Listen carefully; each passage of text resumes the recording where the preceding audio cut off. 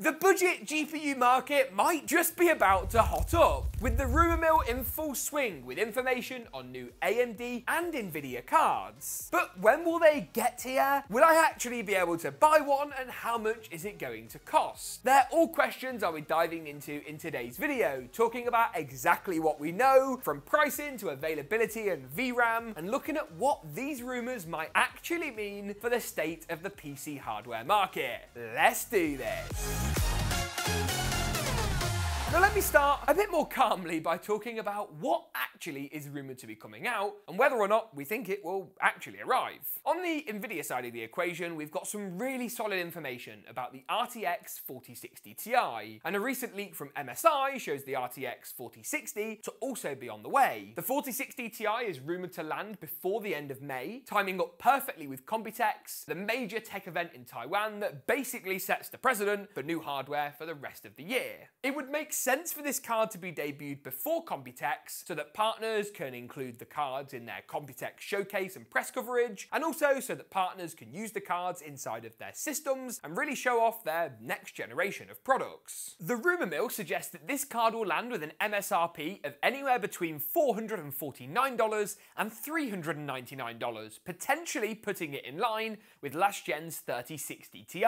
And if recent 4070 activity, like this card over here, are anything to go by, achieving prices below this MSRP might just be feasible yet. The 4060 we've got a little bit less information on, but we'd hazard a guess that this will probably land for $50 to $70 less than the 4060 Ti. It was reported a few weeks ago to be coming in at more like the $440, $450 price point, but if recent embarrassment around 4070 sales and availability is anything to go by, I'm going to say that Nvidia might come out the doors cheaper at that $399 price point. Another reason they may do this is because recent news of AMD's new GPU releases could also be set to put some pressure on Team Green. That's right, AMD are rumoured to be missing out the 7800 and 7700 lineups for now and going straight down to the 7600. And AMD won't be escaping the heat of my torch in this video either, as their $899 and $999 next-gen cards respectively obviously haven't proved a massive hit at their price points for this to be the case. While board manufacturers will always want to deliver budget GPUs eventually, you can guarantee they'd rather sell the higher end, higher profit margin designs first. It just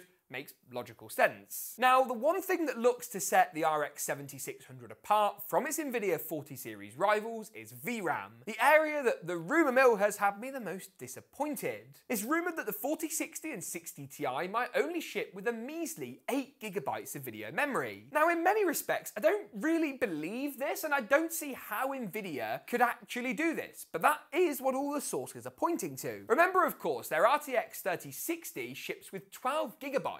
Quite how they can bring out a next-gen 4060 Ti with less memory than that confuses me. Yes, the 3060 Ti has less than the 3060, but it's a card that came out first. Whether I could recommend an 8GB card in the current day and age, I'm not totally convinced that I could. I would urge you to throw caution to the wind on these spec sheets though, because not all specs are made equal. Take a look, for example, at the Cuda Core count for the rumoured RTX 4060 Ti. It is actually less than the last generation 3060 Ti, but this is something we've seen on the new 4070. The new next-gen Cuda Cores are so powerful and are running so fast with those high clock speeds that actually Nvidia can afford to put less of them on the card, reducing the theoretical manufacturing cost while still achieving more performance. Comparing Cuda Cores from the current gen and last gen isn't apples to apples if the clock speed and overall architectures of the card are indeed different. Interestingly, all the cards are run on PCI Gen 4, not particularly surprising considering the current top-end cards also use that standard, meaning those of you without a PCIe Gen 5 motherboard needn't be too concerned. It also looks like both AMD and Nvidia are going to adopt Nvidia's new media seeding tactic of delaying coverage on cards that cost more than the manufacturer MSRP until after the initial embargo. Now, what that means is that when the card first drops, you'll only see reviews, PC builds, and buyer's guides that feature designs at MSRP for the first day or even couple of days. Cards that cost more, such as typically the Game & Edge Trio from MSI, the Asus Strix, or the Palette Game Rock OC Special Diamond RGB Edition, will have to wait until a later date. Now, there has been some controversy to this practice, as whether or not the likes of MSI, Asus and GeekaWhat can make loads of money on the cards at MSRP in the first place is kind of disputed, but what it does show is that Nvidia and AMD do have an eye on making sure that they launch the more cost-effective design first. And best believe if Nvidia do launch the 4060 Ti, the good news also expands out to future prospective 4070 owners, as you can guarantee that if they do launch the 4060 Ti for just $399, either they're going to have to release a cheaper version of the 4070 to sit somewhere between its $599